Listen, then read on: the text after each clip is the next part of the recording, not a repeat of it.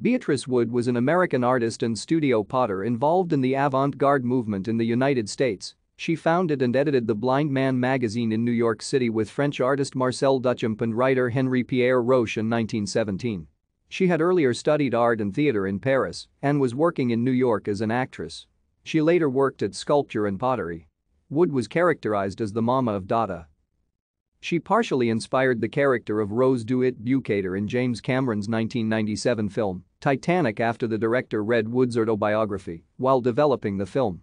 Beatrice Wood died 9 days after her 105th birthday in Ojai, California. Beatrice Wood was born in San Francisco, California, the daughter of wealthy socialites. After the San Francisco earthquake of 1906, the family moved to New York. Despite her parents' strong opposition, Wood insisted on pursuing a career in the arts. Eventually her parents agreed to let her study painting. Because she was fluent in French, they sent her to Paris, where she studied acting at the Comédie Française and art at the prestigious Académie Julian. The onset of World War I forced Wood to return to the United States. Thank you for watching. Like and subscribe if you would like to view more of our videos. Have a nice day.